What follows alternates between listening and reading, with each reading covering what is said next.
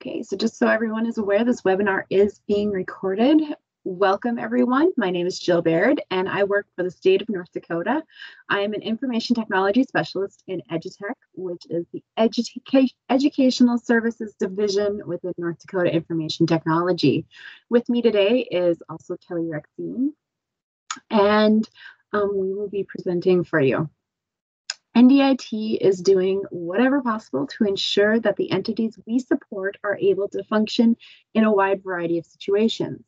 For K-12 schools, we know our North Dakota administrators and educational personnel are carefully navigating how to proceed with classless communication and collaboration while addressing concerns around COVID-19. EduTech's mission remains to provide technology services and leadership to improve teaching and learning in North Dakota pre-K-12. We are continuing that mission by providing this webinar series and are here to support our North Dakota K-12 community with support, training, and resources. So we are going to get started talking about reading in a digital environment. And so the first thing I want to talk about is the digital brain. So I started reading this book, Reader Come Home by Marianne Wolf. It's really an interesting book because she's looking at how our brain has been changing with what we're reading and how we're reading it now. She said that we're reading about 100,000 words a day, which seems like a lot of words that we're reading, but instead of reading in long intervals where we're really digging deep into material, we're reading in shorter intervals. And this is happening because our attention span has been decreasing with the increase in digital content. She also mentions that with reading with shorter intervals and the shorter attention span, we're not reading as deep as we used to. So we're not getting that full meaning and deeper connections. We're missing a lot of metaphors when we're reading. And this is causing a lot of problems, not only in how we're reading, but understanding how fake news and misinformation misguide our lives. So we really need to be aware of how this is working for our students and what we can do to help our students become better readers, even in this digital platform. So we're going to talk about some options that we have to help dig in deeper and create some of those more meaningful connections for our students. So the first option that we want to talk about is digital textbooks. Now, the big three book companies, Houghton Mifflin, Pearson, and McGraw, they all have some sort of online reading interface. Sometimes you might have to pay for it. Sometimes it just comes with your books. It really depends on what series you work with.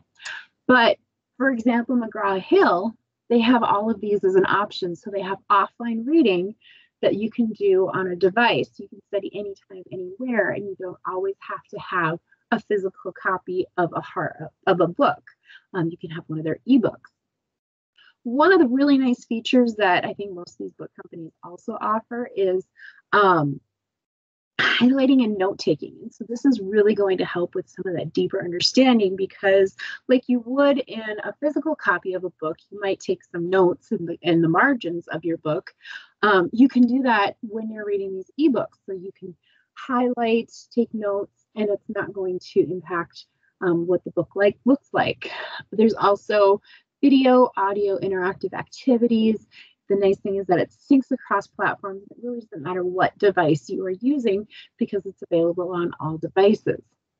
So this is the first step that you want to take and really not just say, okay, you're reading this excerpt from the story that you're assigning your students or chapter of a book. You are getting your students to go in and get deeper into the content that they're reading so that they have that deeper understanding of their materials. Another option that we have is asynchronous message boards. So one of the reasons that I really love OneNote Class Notebook being built into Teams is that we can use these asynchronous message boards. So I have this example, which I will pull up in OneNote in just a moment, but there's some ideas that we need to talk about this because Jason M. Kelly, he's a professor at the Indiana University School of Liberal Arts, put together a list of 10 things that you should do for these asynchronous message boards. And these are just a few of those ideas. So setting a small set of questions to spark that discussion, having a variety of types of questions, demonstrating how you want students to respond, and providing guidelines for your students when you are having them respond to these message boards are really important. So, for example, I have my team here, and this is just a random team that I have that I use to demonstrate. But in my collaboration space, I have set up a reading discussion. So this reading discussion, I'm talking about the Telltale Heart. And so in the Telltale Heart, the narrator decides to kill his neighbor, an old man. After he kills the old man, he dismembers the body and hides the different parts in the floorboards. This is a classic story for 8th grade. But we want to get our students talking about it even if we aren't all together. And you can do this even if you are meeting your students face to face. But the first question that I have is, what is the relationship between the confessions of the guilty narrator and his claims to sanity and reliability? So, for example, I just put this quick little response to this question in, and then I put my initials at the end. So this is me modeling how I want my students to be responding. I put in a couple other questions as well. And so this question is, what is a vulture? Why does the narrator call the old man's eye a vulture eye? It's pulling out some of that symbolism within the story. And then the third question is, what do you think will happen after the story ends? And so they're looking at what's going to happen in the future with the story, not necessarily what is happening within the story, but how they think it will end. So this is just 3 examples of questions that you can use with asynchronous message boards and get your students thinking about their stories or whatever it is that they're reading a little bit deeper. Another option is Flipgrid. Now, I love Flipgrid. I will talk about Flipgrid all the time. And there's so many great options with Flipgrid for all grade levels. And so for the younger students that we're still working with reading fluency, Flipgrid is a great option for them to record themselves while reading passages. And so part of some of the problems that we have when it comes to reading is their fluency sometimes is a struggle. And so if we can keep practicing with that fluency and getting our students to read and reread and continue to practice saying words out loud, we're really going to help them improve their reading skills. So Flipgrid is a great option for that. Other options are to reflect and respond to what you're reading. So similar to OneNote, using the questions as responses, I've set up a couple in here, Peter Rabbit and the Telltale Heart. So, oops, too far. Come back out here. Here's my Flipgrid. And if I come in here to, I can't remember where it's here in test. So in test, I have the Telltale Heart reflections. And so when I come in here, this is for after students have read the Telltale Heart, but I will say, who do you think the narrator is telling the story to? Why is he telling this person? Is this narrator reliable? And then what components of a scary story are present in the Telltale Heart? So I'm giving students 5 minutes to respond to these different questions, and this just gets them thinking a little bit deeper about what's happening in the story. And so this is just the first question that we have for reflection. The other one that I have, this is for younger kids, but I think you could have some fun with some of your middle school grades too. This is for Peter Rabbit. And so this is Rose Byrne reading The Tale of Peter Rabbit. And this is from Storyline Online. And so she reads the story. It takes a few minutes to listen to her reading the story. It's a little bit animated, But then afterwards, my response or my reflection that I want my students to do is, when you're finished, retell the story to me in your recording. And so they'll respond to this recording or to this video by retelling the story about what happened in the video. So it's a great way to get students to think about the story and remember some of those specific details so that they can retell the story again as well. Okay, so I'm going to come back into presenter mode, and this is going to flip to me again. There we go. Okay, so Flipgrid, reading fluency, reflecting, responding to what students are reading. These are both great options. Okay, so the next one is the Nerdy Book Club. Okay, and I think I am done being in here, so I'm just going to escape out again. The Nerdy Book Club is a fun blog that I found. And so in this blog, we have recommendations by different individuals. And so as you scroll through, you can see when they were posted, and can keep going to older posts and see what other people have to say about some of these stories. There's book trailers in here,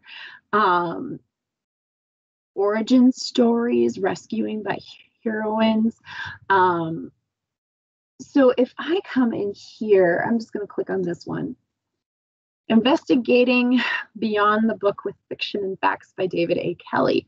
And so this person has written, or actually this is an author that has written a blog post that you can read, and it gives you some ideas of what you can do with your students. So you're getting some book recommendations, you're getting some ideas of what you can do with your students or at home. So it's just a really fun idea to get into the Nerdy Book Club.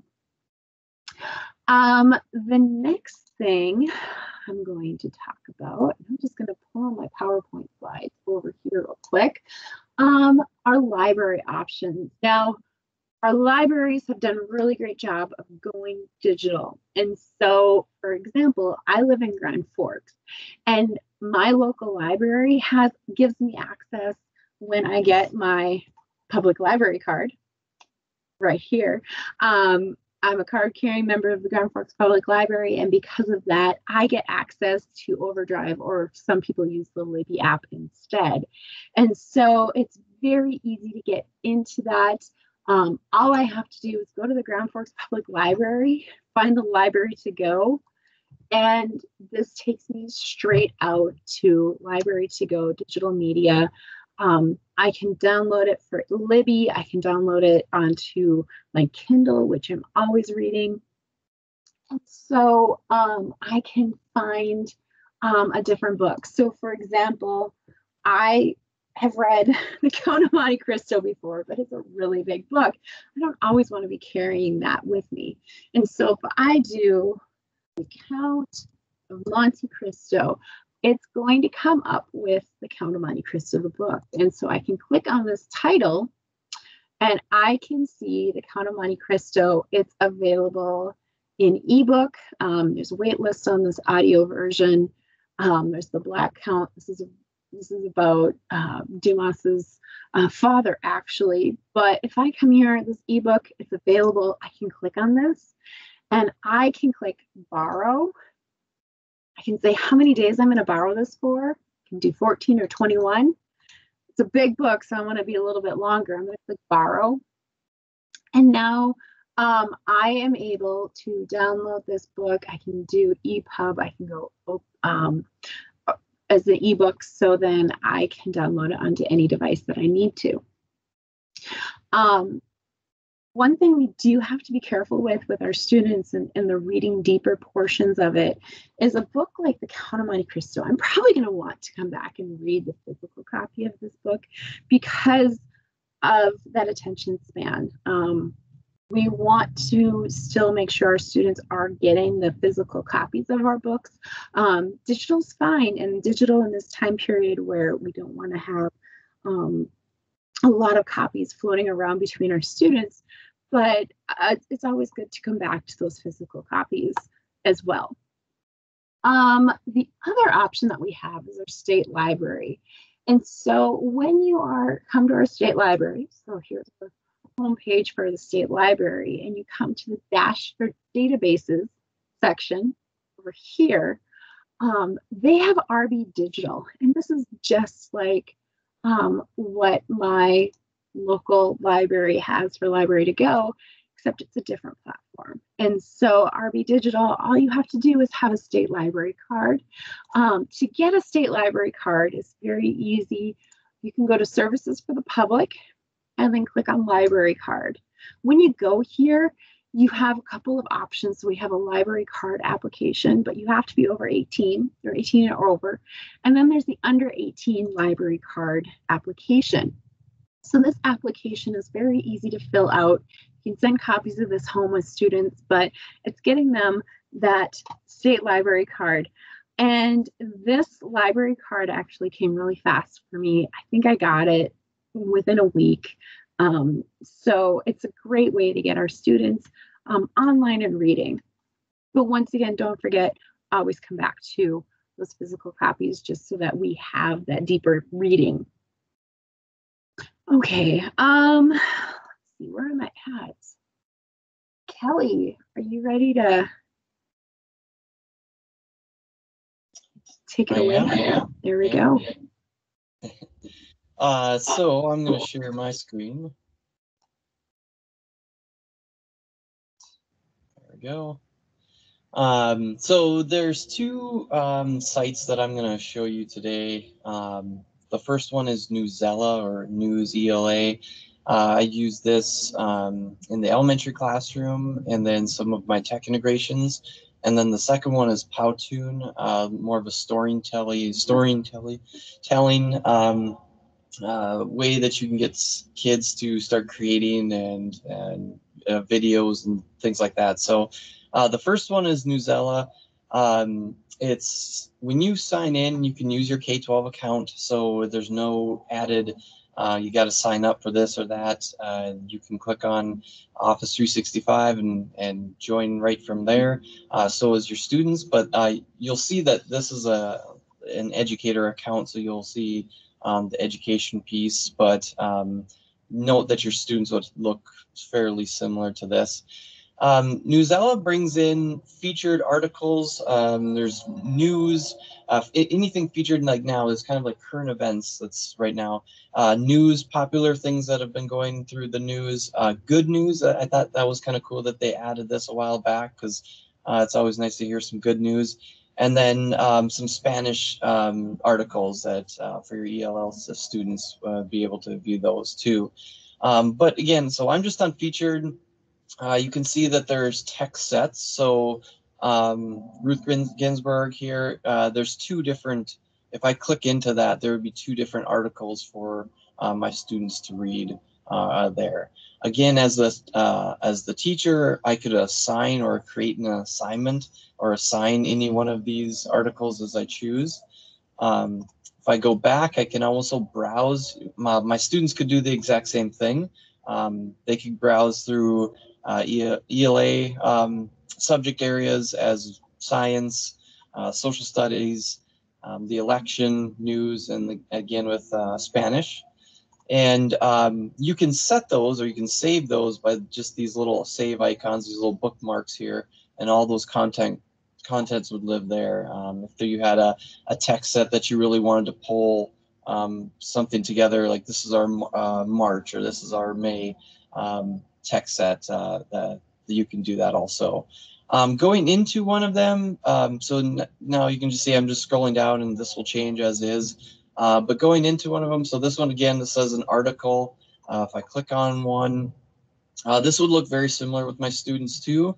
But the really cool thing is that you can present from here. So if I'm in front of my class, I can present from here. Again, I could save it. There is also a read aloud feature, which is really nice for students that may not be able to read at this level. You can share it out to Teams and Google Classroom and all that kind of good stuff. If you wanted to hide it from your students, you could do that. You could also print it, and then again, you could add it to your text sets as you wish. A really nice feature is in this top right-hand corner, you can click on the Lexile level, And this will actually change the Lexile level of the article. So here I'm at 1040, maybe I'm at 810. It'll actually switch the Lexile level to my reading level, which is really, really powerful, I think. So again, as a teacher, I can assign this, or I could create an assignment. And then your students would also see this little activities tab on the right. They could click on this. They would also have the option to do some writing or descriptive writing from here. And then they also have a quiz feature. So they would have a 4-point quiz to go through and answer some of the questions that they would get right or wrong, that kind of thing. There is some paid features of this. If you want students' data on any of this kind of stuff, that would be a paid feature. But you can go ahead and just assign this article and say, go ahead and take the quiz and see how you do, kind of thing, or do a Flipgrid or response to this article, or post this article, post your response in Teams or something like that too. But note that they do have that too. So yeah, that's just a little bit about Newsela. The second one that I was going to show you is Powtoon. Powtoon, if you're ever familiar with like iMovie or Movie Maker, iMovie would be for the Mac, Movie Maker would be for the PC. Powtoon is pretty cool because you can get content into slides really, really quickly. You don't have to create a bunch. It's already kind of created, and then you just put it where you want. I did this with 6th graders in Steel, and the kids really grasped the concept of just putting their content in there, messing around with it, editing it a little bit, and then sharing that out. Again, you can sign in with your K-12 account. If I go to just blank, a lot of these are paid features, so they do will charge you for certain features. Everything that I've done has been free. I know some of the paid features are the logo is still on the video. There is a three-minute time limit, so anything over 3 minutes you'd have to pay for, and then you wouldn't be able to download it as an MP4. So if you had that ability, you created this slideshow, and you wanted to download it as an MP4 or a movie, you would be able to, the way we got around it was you could upload it to a YouTube channel, and then you could download it from there. So those are some of the paid features that you would, you can pay for, but you can also get around them too. They have really good instruction videos, help, that kind of thing. Just to kind of quickly show you what it looks like, I'm just going to go to blank here, and then horizontal. And then it brings in all of your kind of features are on the right-hand side here. You also have 5 different features that you want. So there's like a modern edge, and it kind of shows you what it kind of looks like. Here's more of the whiteboard, cartoon, infograph, and then reel. If you had videos that were already created, you could put those kind of in the back of the background. So you can just pick one, and then it'll bring in all the scenes. Again, it kind of looks like PowerPoint or iMovie, that kind of thing, but you have blank slides. So we have a blank slide here. This would be, that's the free version. It would have to sit there.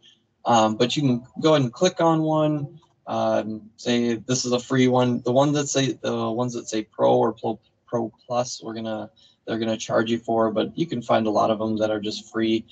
And then students have something that's right there, that they can start beginning to edit and that kind of thing. So they can go ahead and just type on it, and then from there, they would have their scene. So you have your little scroll bar here. You have 5-second scene, and it just kind of puts that in there already for them. So they don't need to really create anything. They're just kind of editing what is already created for them.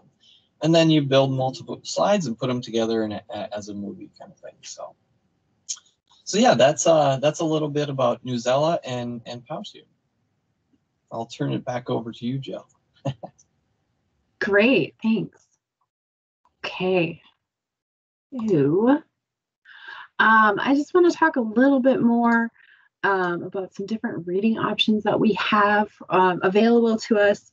Common Sense Media, they really do a good job about looking at all different options that are available in or for apps and websites. And so they have put together a top 20 list of reading apps and websites that you can utilize for your classroom. And so digital library and reading apps and websites make it easier than ever to help students dive into text on their own terms and better understand what they're reading. So they have a list of 20 resources. These are just the top 5. But if I go out to the website, here is their website, best digital library and reading apps and websites list. And so if I scroll through here, there's a lot of options. It gives you what grade level it has. These are available for, so like grades pre-K through 5, K through 3. As you keep scrolling down, like you have Light Sails, that's for grades 1 through 12.